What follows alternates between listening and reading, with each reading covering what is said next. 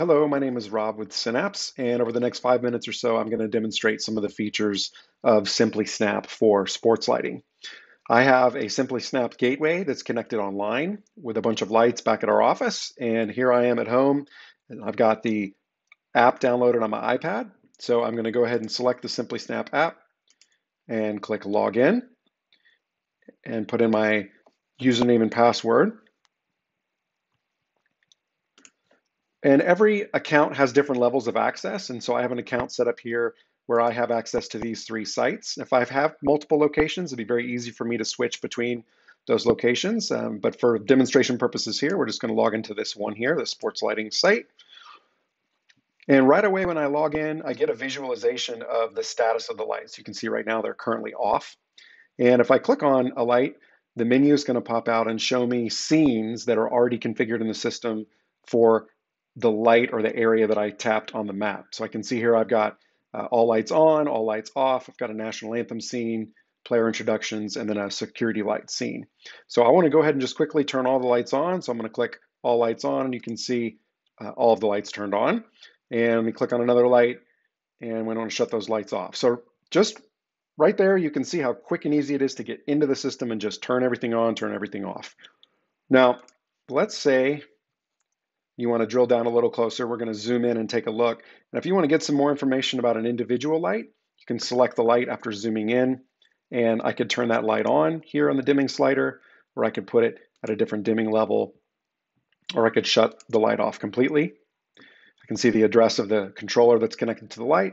And here are those same scenes again that I showed previously when I was zoomed out. I could go ahead and turn all the lights on from here or shut all the lights back off again. So a couple different ways you can get into control your lights quickly and easily.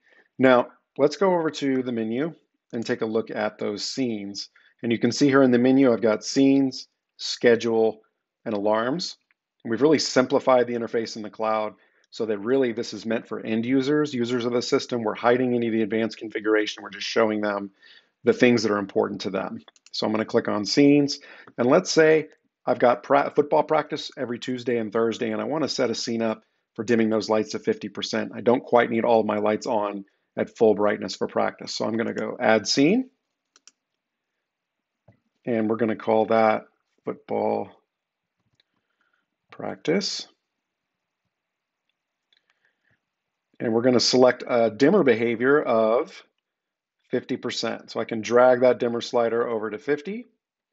And then I'm going to select the zone. So I want all 4 poles that I have already configured in zones to 50%.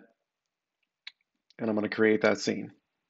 So here's my new football practice scene. The lights go to 50. And you can see the other scenes that I already have set up. If I tap on those, it's going to show me what the behavior is and the zones associated with those scenes. So now we're going to take that football practice scene and we're going to go over here and click on schedule.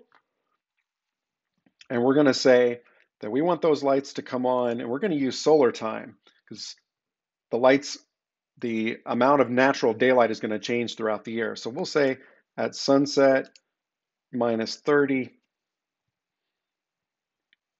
we want the lights to come on. And our practices are on Tuesdays and Thursdays. And we'll select an end date. We'll say this is a spring football, so we're going to only practice for a few months, and we'll be done by the end of March. So there's our last practice. So from February 3rd to March 25th, every Tuesday and Thursday, 30 minutes prior to sunset, we're going to turn those lights on at 50% using that scene that we just previously configured.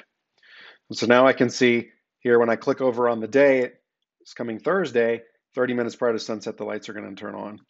Now, if practice gets canceled next week and I need to remove that event from the system so that the lights don't turn on, I can go over here and click on the 3 dots next to the event, and I can delete that occurrence.